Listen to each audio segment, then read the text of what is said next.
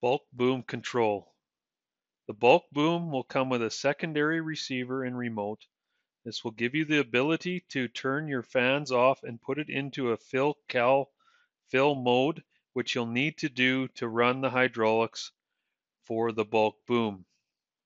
Looking at our main valve block, the pressure we are using for the bulk boom is coming off of fan number 2, going out on P3 and then returning back to the main valve block on T3. Following the hydraulics off the main valve block, they'll flip over to the left-hand side of the cart. Your pressure in return, also you'll notice that your case drain tees off and follows them over to that valve block for the bulk boom.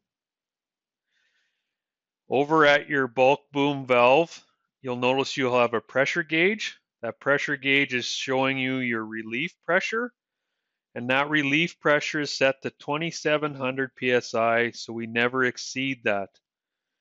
If it does exceed that pressure, it's going to dump your excess pressure down that case drain line.